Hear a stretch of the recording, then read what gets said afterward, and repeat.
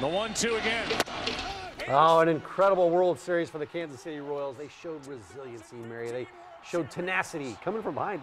How many times did they come from behind to take the crown? I think quite a few times. 8 games, something like that. Ooh, look at Mary knowing her stuff. During the post-game celebration last night, manager Ned Yost mentioned how several members of the team came up through the ranks together. We saw some of the guys here in Omaha. Yeah, we did. We're happy to welcome the voice of the Storm Chasers, Mark Nasser. Good to see you, Mark. Hi, Mark. Guys, welcome. thanks for having me. How late did you stay up last night? Did you watch the whole shebang? I watched the game, obviously, and then, all the post-game stuff, because that's what it's all about. So I was up until, 1:30, 2 o'clock in the morning. But it was a fun night. What were you thinking, though? Because they were basically blanked until the 9th inning. But this team, the way they've done it, all not to throw out a number of stats at you, but in a World Series to come from behind 3 different times when you're trailing after the 8th inning against the champions of the National League is just remarkable. You do that 3 times during a whole season. It's crazy, It's a nice thing to do, but to do it 3 times in the World Series is unheard of. So it was just a lot of fun to watch this team. The 95 Huskers, they dominated. They just beat teams to death, and just, that's fun because they just had that total domination. This team, the way they did it, one comeback after another, was just another fun way to get to a championship. And like you said, all those guys were at one point here in Omaha, 13 out of the 25 guys on the roster. So more than half of the roster spent some time in Omaha. And, right from the very first day, that we had Warner Park open in 2011, Eric Hosmer was here, Lorenzo Cain, Mike Moustakas, the names go on. And so to see those guys once play like a popular rock band, a small concert hall, now to go on to the grand stage and be in the World Series and have the success that they did, just a fun night and a lot of pride in the organization and the things they accomplished this year. It's fun watching this video all over again. To see it last night as it was unfolding, our adrenaline's pumping. You were at game 1 though, which went even later, right? That was 14 innings. Yes. So how was that game, just to be there in person when they won game 1? And really that was kind of the start of all the comebacks. I have never heard, and I've been to quite a few sporting events, I've never heard a ballpark as loud as in the bottom of the 9th inning when Nebraska's own Alex Gordon hits that 9th inning home run off of Juris Familia.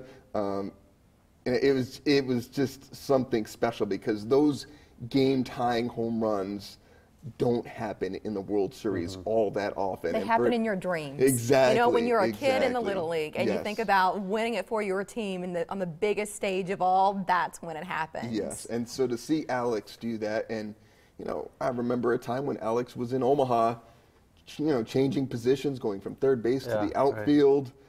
Lots of changes for him to go through, and now a 4-time Gold Glover and a World Series champion to boot. So it's just amazing to see the transformation of these guys when they play in Omaha to now where they are today. Christian Colon, the guy that had the only time we yesterday. saw him, 41 days or whatever since his last RBI, and then he comes in strong. It was like, dude, where did this come from? It was so much fun. And he had not. It's hard to face live pitching.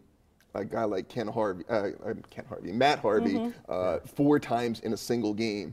He had not batted in 4 weeks. Wow. And to come up in that situation on the grandest stage and to have the game-winning RBI in the World Series. He was in Omaha this year in July and August because he wasn't playing all that much early in the season. So to go from Omaha now to a World Series hero in a couple of months, just remarkable. I think it's amazing what the Royals organization has done in developing these players, how they use the farm system, how they use the Omaha Storm Chasers to develop these guys and bring them up.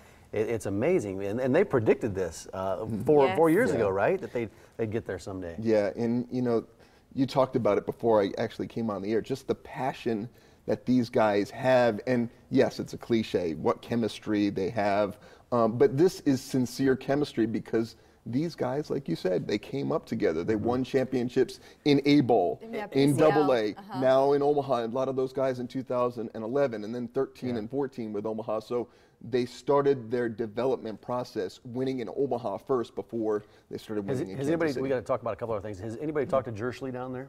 I texted Jersh. I have not heard back. I'm sure he's inundated right now, because that's another great story. 37 years in the minor leagues as a player, a coach, or a manager. Now in the big leagues, he goes to 2 World Series, and today a World Series and making champion. a couple of great calls there at third base. Yes, we know that. absolutely. Okay, so you're here not just today because of the Royals, but because of what's happening with the Omaha Storm Chasers. We have a minute, so give us a few points about what's up during the off season. Yes, just in 2 weeks at DJ's Dugout in Bellevue from 6 to 8.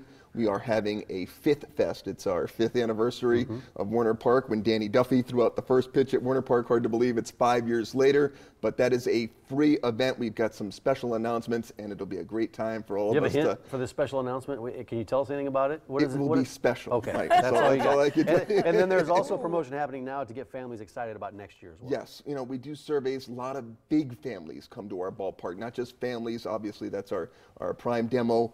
But we have a special $200 membership.